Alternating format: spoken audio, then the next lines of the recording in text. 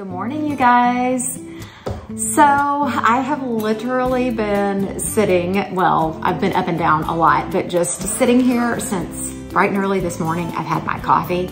I've done my daily Devo. I have just been reading some books, and that is not something that I usually do. I'm not a big reader, but we've got some things going on in our life that we will eventually share with you that we have been studying up on and just trying to figure some things out.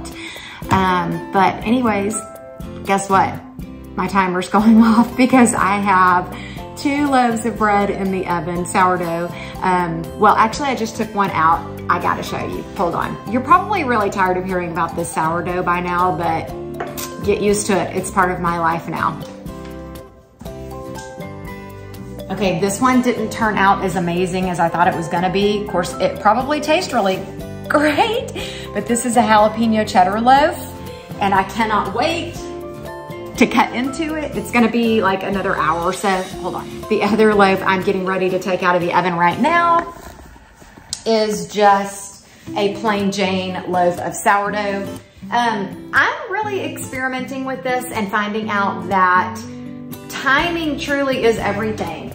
I know I put out my little recipe thingy the other day, tutorial on my other channel, and complained a little bit about our grandmothers didn't have all the fancy tools and this and that. They just did it and it worked out great.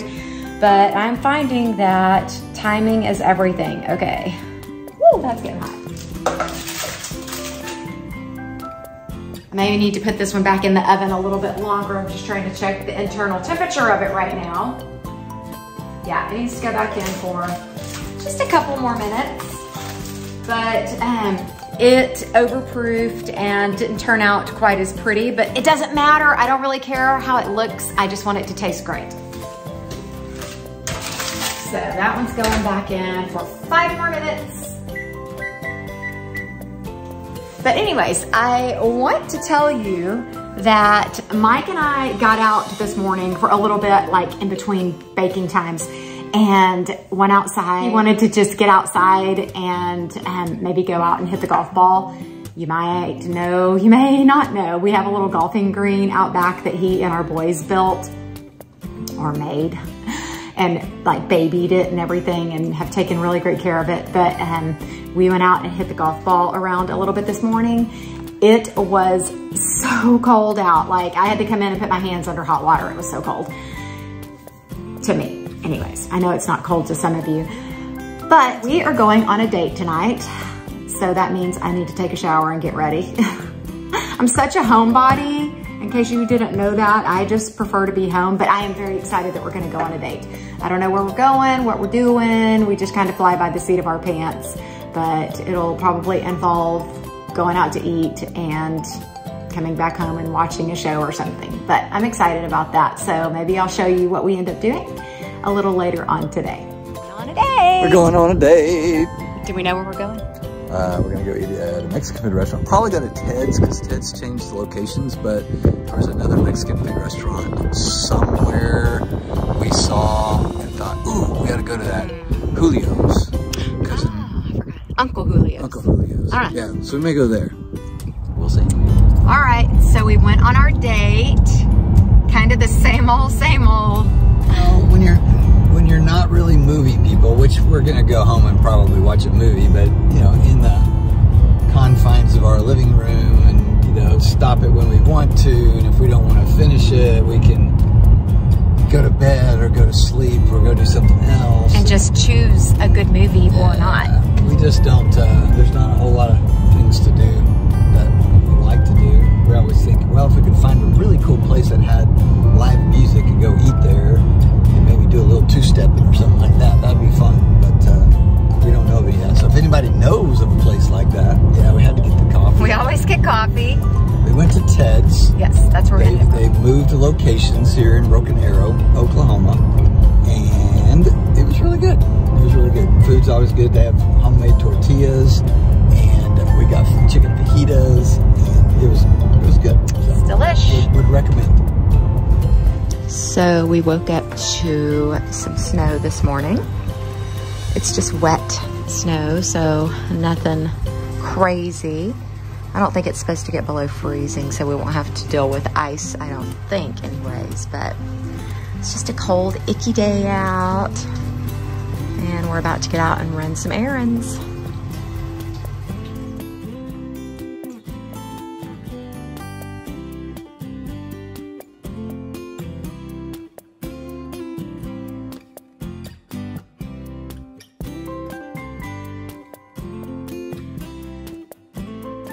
All right, I want to show you guys what I finally did today.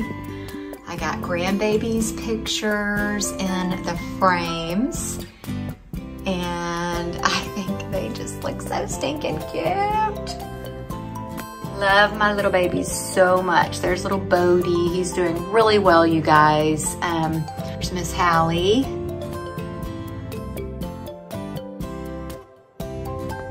Greenlee. And the Westy Poo.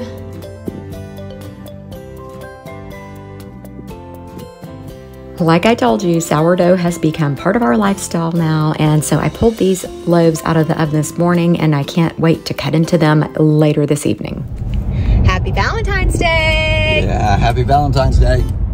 So today's kind of a special day for us because it is our half anniversary. Yes, so 30 and a half? 30 years, 0.5. 30.5 years together, years, married today. So if you don't celebrate half anything, so you can always celebrate half birthdays and half anniversaries or whatever else. Obviously, it's just 6 months away. It worked out really good for us since August 14th is our anniversary. So not hard to remember February 14th. But we are spending the day together doing some interesting things. We're on our way for Mike to get a haircut. Gotta look nice for my Valentine. And then we're gonna have lunch, and then we're gonna meet some friends for a little meeting, and then shopping. Yeah, we're gonna go shopping and get groceries for our Wednesday night meal at church. We're gonna do baked potatoes and all the fixins. Yep, all the fixins. So it should be a fun, eventful Valentine's Day. Yeah, I hope you guys are having a wonderful day.